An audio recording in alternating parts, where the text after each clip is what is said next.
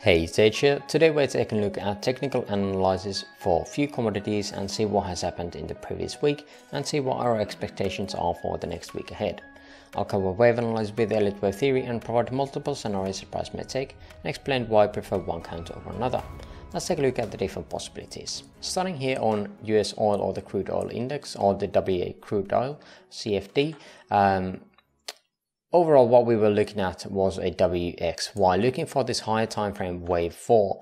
Now, the overall idea we had before was that we had a possible A wave here, B and then C. The reason why I was wanting this count to be happening was the fact that we had a low RSI here. However, we had taken out that out already here on price, creating bullish divergences here happening for this possible ABC. Now this is still in play and it still can be happening, as we could have this as a 1 2 1 2 or even just a 1 2 3 4 and 5, but we'll see how it turns out.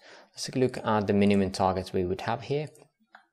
We actually did hit that already, and we could be having that as the indeed a 1 2 1 2 or that 1 2 3 4 and looking for that some kind of diagonal here to happen for that C wave. Now, generally we would definitely want us to get back to the 38.2 retracement here, which would be the wave B end, and at that point I don't think we can have it without the 1 2 1 2 setup. So this is definitely an interesting area to take for or look for longs, and targeting the $103 area. There is still going to be a lot of like 11%. That is massive gains to be made before looking for that C wave. The only reason that I'm still expecting this C wave here is the fact that we did take out, again, we had the RSI here at the very lowest. In any three-way structure, we generally want to see a lowest RSI reading at the very end. And this is currently the end here, but we have that divergence happening. So we would have to get into these very high time frame structures, and at that point we don't even see this structure anymore. So to me, it is way better to have this as an ABC. The other option was that we would have it ending here at the wave C, and instead we would have this as an ABC, having some kind of contracting diagonal here. We did have this 1 week going through it, that's why I didn't really prefer this diagonal, but it is possible. At the same structure we would have this as 1 2 1 2, that the exact same that we would expect with this ABC structure, so that's why we should be looking for long setups here, at least in my opinion. Also, the bonus fact in here, this would be saying that okay, wave C would be already in, and this would be the start of that 5th wave of this primary structure, and that would be massive. Now that is the expectation here on US oil. Let's see, when did we have it? Wait, I think, yeah, somewhere around here. This is definitely looking for long setups for me at the moment for US oil. Natural gas. Now this has been faking me out so bad in the past that I'm now taking a big break here on natural gas. It is not getting into the minimum target areas at all, even though the count is looking pretty okay at some points. For this one, I've generally had this as wave 1 of cycle, of wave 5 of primary, then looking for some kind of 3-way move back here into wave 2, then again 5 waves into 1 2 3 4 and 5 into 1 of primary. Then after that point again, we see on RSI we have this as a 3-way move, pull back, 3rd wave of this structure, taking out the previous lows here, and also taking out the lows here out on price, which would again generally say that okay, we have something ending here. However, we don't have the 618 hit here. Is it possible that, let's see, how did I have this? Yeah, that's right. How did that we have it ending here? I mean, even at these points, we don't see that this extension target of 0.618 hits. So I'm not quite sure how I'm going to be labeling this, as it is not fitting into the measurement targets that I have here overall. But again, those are from crypto overall, so that's why probably none of these are going to be fitting. So on commodities, I'm starting to learn that, okay, my targets unfortunately don't seem to be hitting all the time. So I might need to be fixing those and modifying them to fit into these commodity markets more. Now the other scenario here is that, okay, even if we can fit a ABC here into wave 2, the next issue comes right into next wave.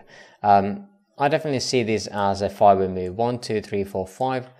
3-way pullback, another 1, 2, 3, 4, 5 in the third, another pullback 1, 2, 3, 4, 5. So that definitely has 5 waves, 1, 2, 3, 4, 5. However, this wave 4 here is larger than wave 2. Wave 3 is smaller than wave 1. So the expectation here would be a contracting diagonal. However, wave 4 is again larger than wave 2, which would mean expanding diagonal. However, that wave 3 is again smaller than wave 1. It would just invalidate that idea completely. We can't have those two conditions on the same time. So again, something that I can't just bring over from crypto.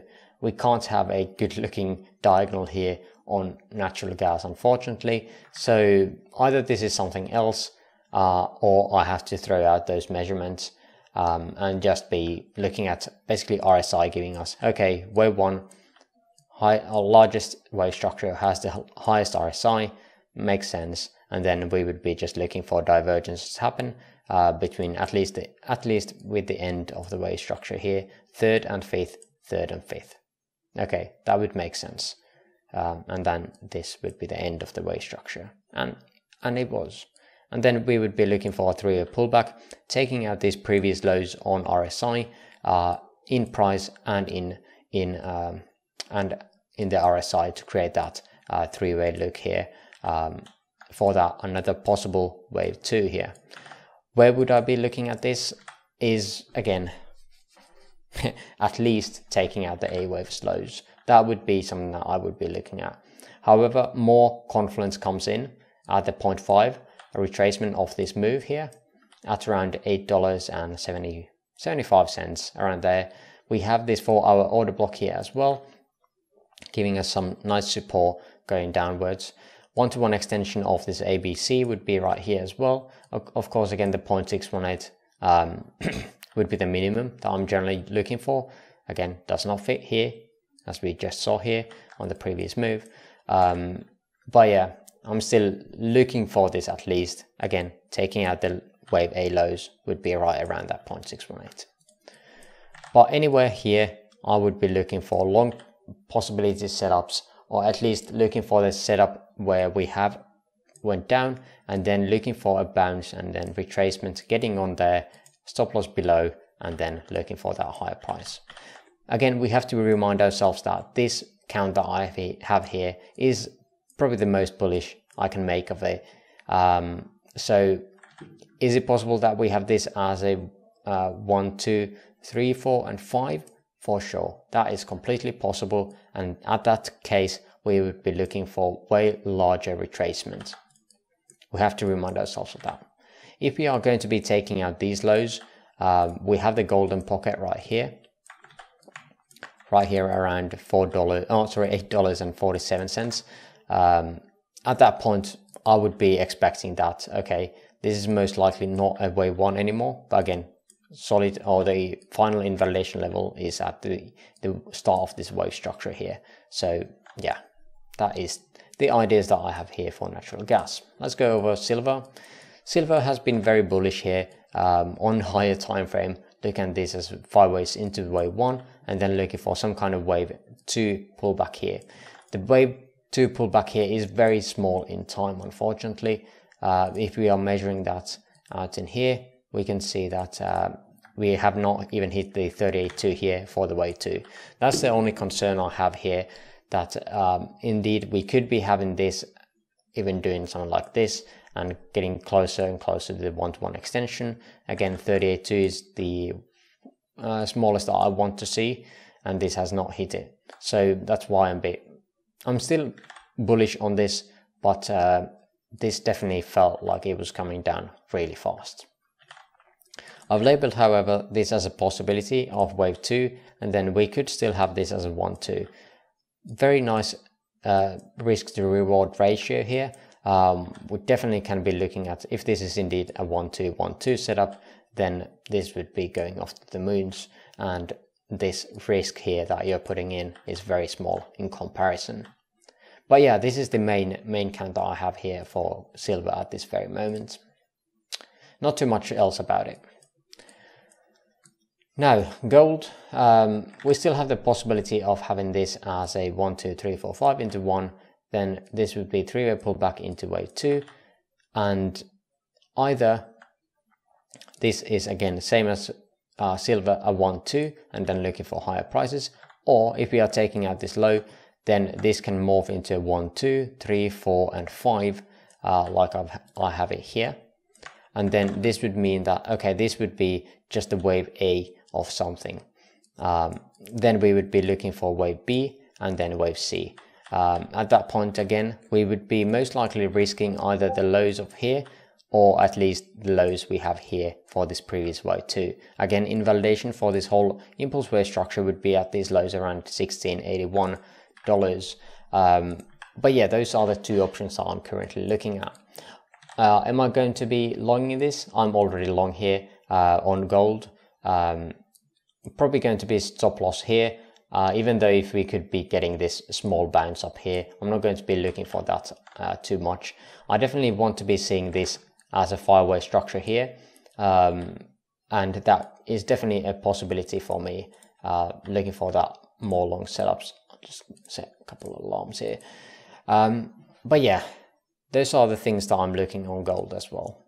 Silver and gold way more easy looking rather than the oil and natural gas. Those are a bit wonky at the moment for me still, unfortunately, but sometimes they just are and don't seem to be fitting the ideology I have here either, or the measurement targets. So it is making them a bit more difficult to count. But I feel like that is pretty much everything I wanted to cover on the commodities side this week. If you made it this far in the video, I would appreciate the likes, and link to my free Discord server in the description below. And for now, I thank you for watching and hope you have an amazing rest of your day. See you in the next video. Bye bye.